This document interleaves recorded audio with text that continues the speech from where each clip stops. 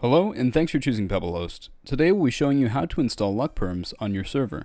To get started, we've gone to the LuckPerms spigot page and we'll click Download Now. We're just going to save this file to our desktop for easy access. Now that the file has been downloaded, we'll go ahead and pull up the FTP details for our server. You can do this by going to FTP File Access in the panel and copying the details here and putting them into an FTP client such as FileZilla or WinSCP. We've gone ahead and connected to our server using FileZilla, and we're going to take the plugin that we just downloaded and drag and drop this into the plugins folder. Now that we've uploaded the plugin, we'll go ahead and restart our server. So let's go back to the main server page and then click Start, actually, because it wasn't initially started.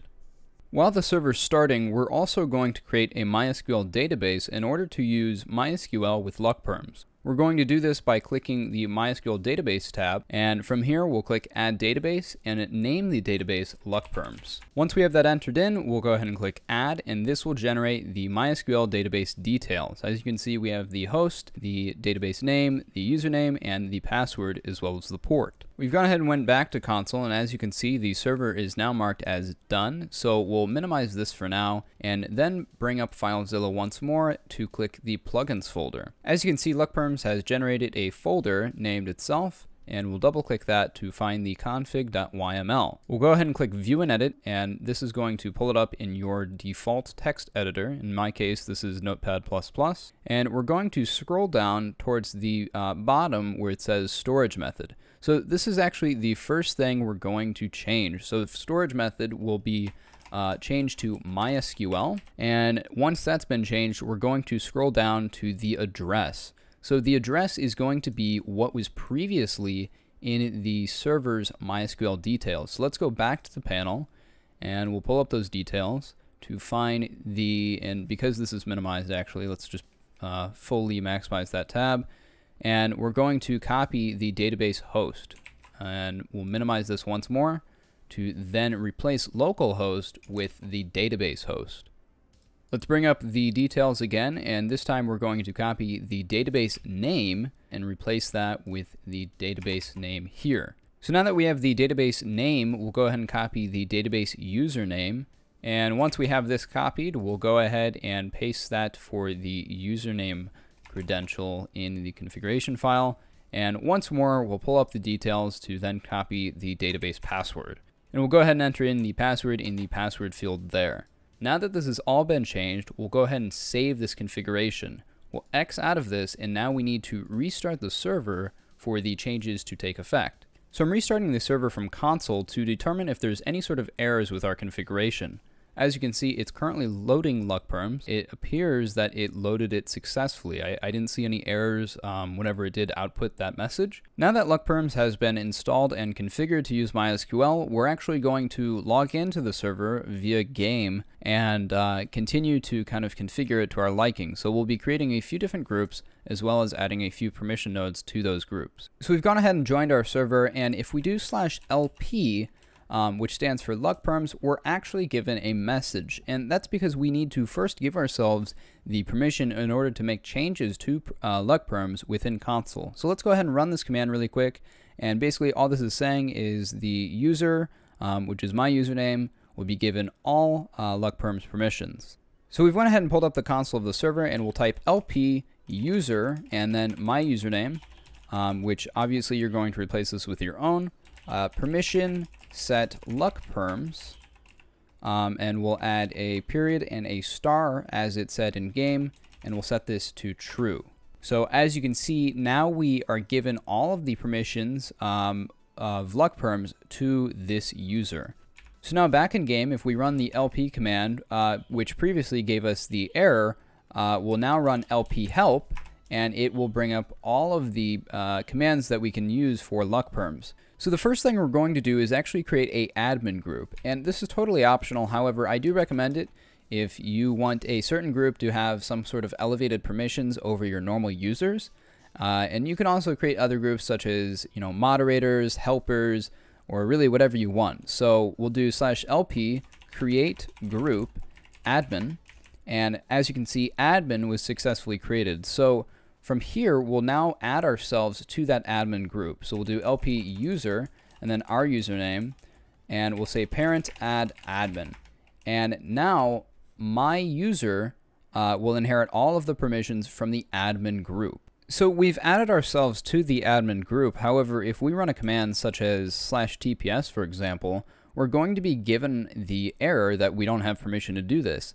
That's because we haven't given the admin group the ability to run that specific command. So we can do this by adding the permission node.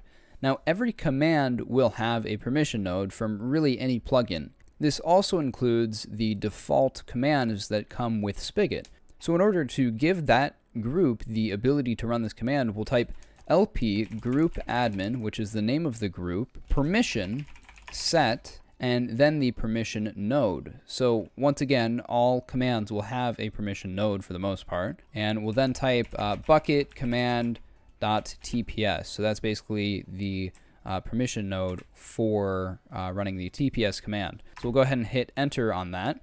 And now it's said that we have been given this specific permission node for that admin group. So if we do /tps, as you can see, we're able to use that command.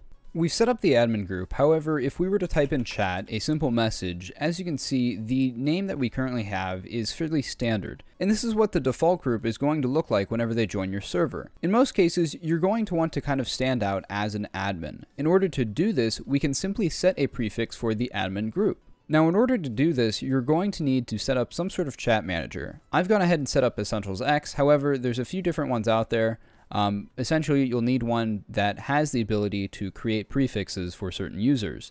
In order to add the prefix to the admin group, we'll do /lp group admin meta add prefix and then the prefix weight. The prefix weight basically decides which prefix is chosen if a user is in multiple groups. If it's a higher group, I'd recommend putting a higher number. So for the admin group, we're simply just going to put 100. After 100, we're then going to need to enter in the prefix that we want. So you can really format this numerous ways. However, we'll do some sort of kind of nice formatting in order for it to stand out. So for this prefix, I'm going to do a bracket in the color white. And keep in mind, I'm using color codes here. So that is a feature of the chat manager that I've added in. It supports color codes. So I'll do the and F for the white bracket, and then we will choose blue for the admin, and then we'll do another and F bracket. So we'll hit enter on this, and as you can see, it has now set the prefix right here for this admin group. So if we say hi in chat, you'll see the admin is placed before our username. Now, keep in mind the formatting is a little off because we've yet to actually configure the chat manager plugin that we've added in. However, once we do configure that, we'll be able to add in a space between the admin and then the username. So we've set up the admin group. However, we've yet to actually set up the default user group. The default user group is something that LuckPerms adds into your server whenever you install the plugin. You can see that group by doing lp group default.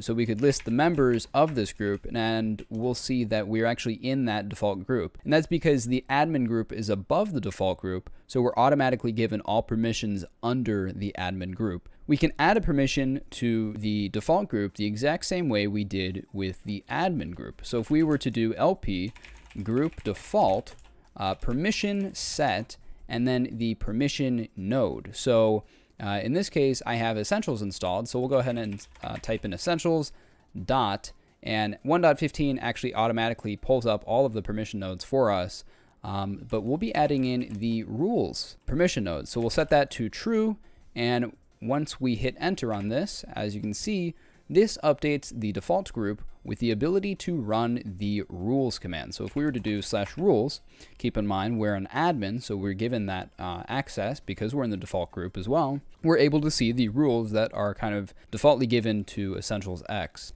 There's a lot more commands in LuckPerms that we have not covered in this video. However, in the description of the video, we will link their wiki, and that covers basically all of their commands, including even the web editor that will help you manage groups and permissions. With that being said, that's going to wrap up this tutorial. If you have any questions regarding anything we've covered in this video, feel free to join the Pebblehost Discord, and we'd be more than happy to help you there.